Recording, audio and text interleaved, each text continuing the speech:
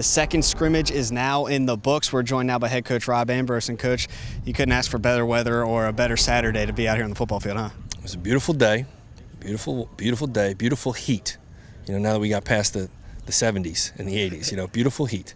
But then we got a ton, I don't know how many, but it was a large number. It's exactly what we needed. This is the grinding point of camp, and you had to grind through a large number of plays, make sure that we could physically make the plays and be mentally sharp while we did it. It's a good Saturday.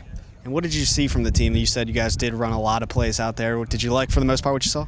For the most part, there's always going to be mistakes. Offensively, you got to be pretty pleased that there really aren't that many turnovers considering we ran at least 130 offensive snaps, with multiple groups, but still not a lot of turnovers, which doesn't really please me in reference to the defense. So we got a lot of special team situations covered. We got a lot of situations covered, 2-minute, backed up, coming out, and all that good stuff.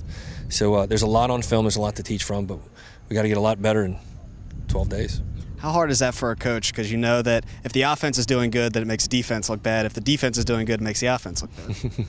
The good news is that today, this Saturday, we won. Good. So, I know we're getting better, whatever it is that we don't feel like we were as good as we could be. It to be a point of education, point of teaching, and something we will get better at. The good news is we still have time.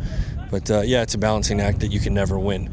If you had 3 turnovers, then I'm happy with the defense and terrible with the offense. And if we don't turn the ball over, what the heck's the defense doing? So, no, there is no winning in that part for me. Now, under a week away before you start preparation for UConn, is the team where you would like it to be right now?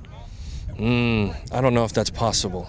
Because if we were where we needed to be right now, I guess we would be ready to beat Alabama. And, no, we're not ready to beat anybody yet. So, no, we're not quite there yet. All right, Coach. Well, you still have a little bit of time left and still one more scrimmage to go. So good luck, and we'll talk again soon. Thanks for coming out, guys. Appreciate it.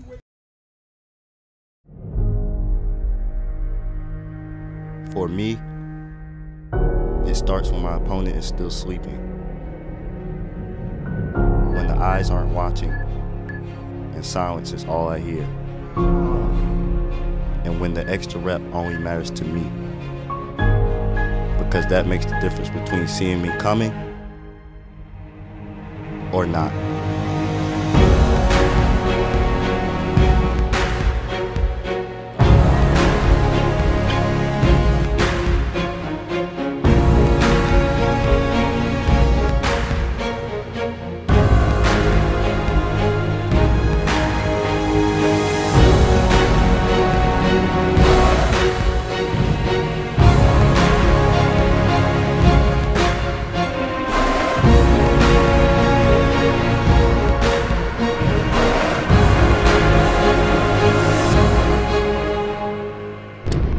Are you ready?